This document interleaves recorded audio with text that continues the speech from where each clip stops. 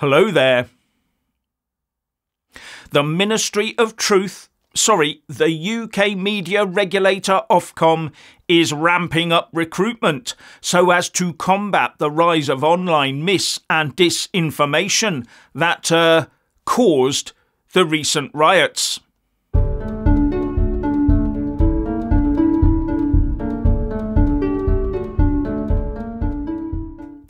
Ofcom is worried that it does not have a sufficient number of online safety workers, nor sufficient powers to prevent future riots, reports the FT. All because it was online lies that caused the riots. It wasn't the absence of telling the truth from the now totally distrusted establishment. No, just people speculating and lying in the absence of that truth. So our new Ministry of Truth is expanding its 460 Online Safety Act workforce by 20% to 550. And according to the FT report, that would be a third of its total workforce. Wonder if the BBC will be expanding its Verify unit too. All in preparation for the Online Safety Act to come fully into force over the next couple of years, by which time it will be an offence for a person to send any message they know to be untrue with the intention to cause non-trivial psychological or physical harm to a likely audience. Something that will no doubt be very widely interpreted in scope by our illustrious judges. But judging by the sheer size of social media and its likely expansion over time, one assumes that Ofcom will in the end be perpetually increasing its workforce to manage this. Especially as I would assume that the rules will get ever more stringent through the inevitable mission creep. Then they'll dump the whole lot in the lap of an AI algorithm at the first opportunity. And just like with Horizon, claim it is infallible. You can see it all coming, can't you?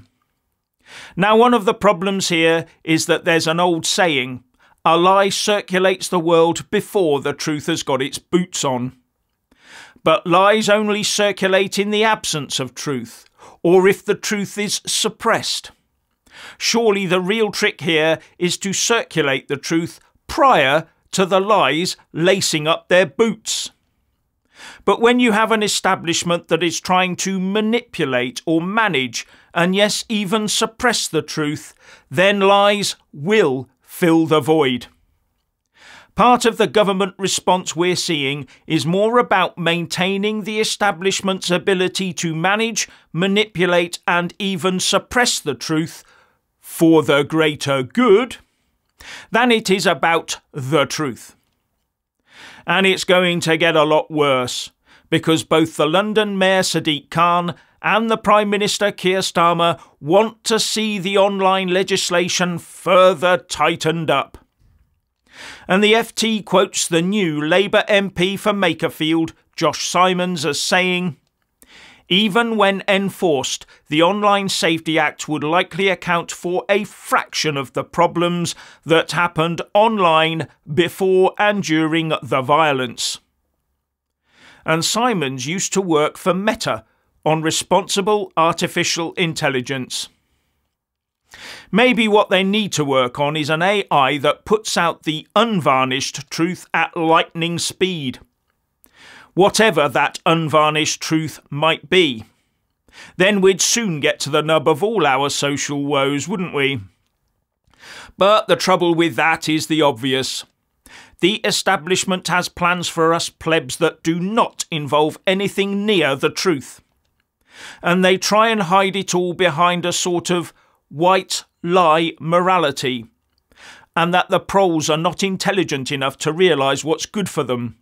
So the truth has to be manipulated and suppressed where necessary for the greater good.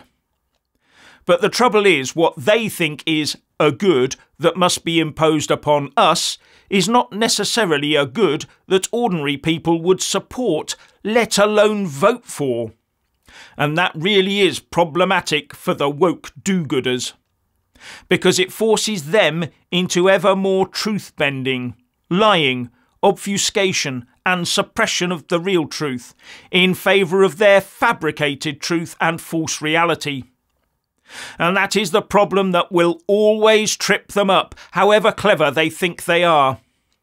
And the more rules they write and the more punishments they mete out to humans who are doing what humans instinctively do will only make things worse. Much worse.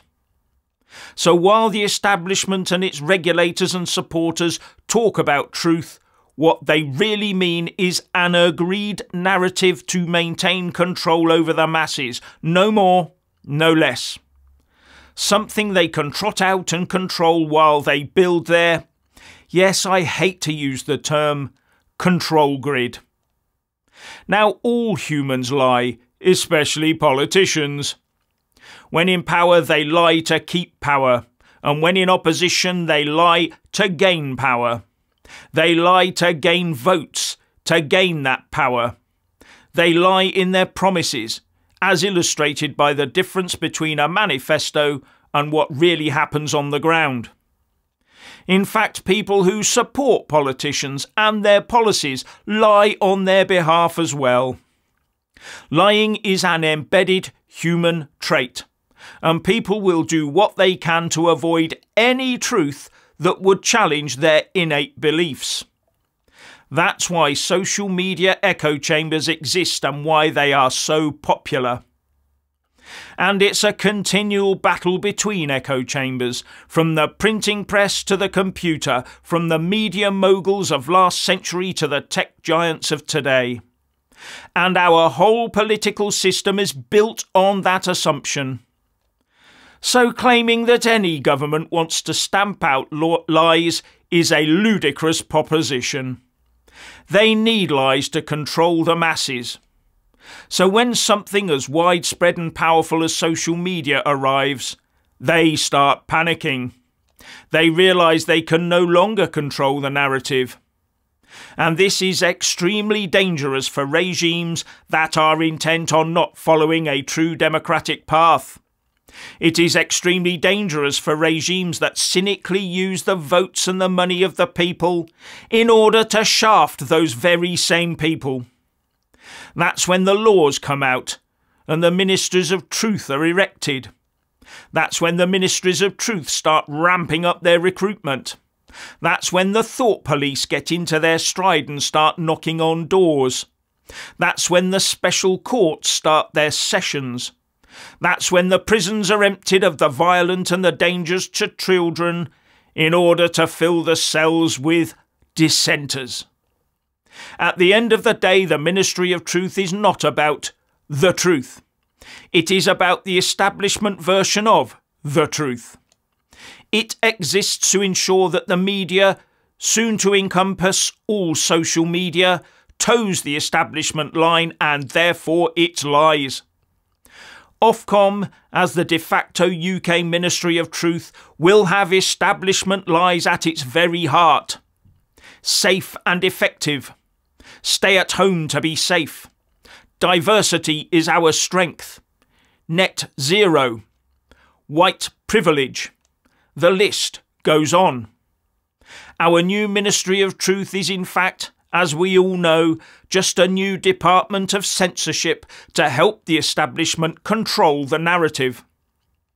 As a part of the establishment machine, Ofcom will always back up government lies, to the hilt. All for the greater good. But that does not mean it's being done for our benefit. No, we only have to see what's right in front of our noses to realise that none of what is happening is for our good. We just pay for it and legitimise it with a vote every half-decade or so. At the end of the day, if there was a real Ministry of Truth, no government would last 24 hours.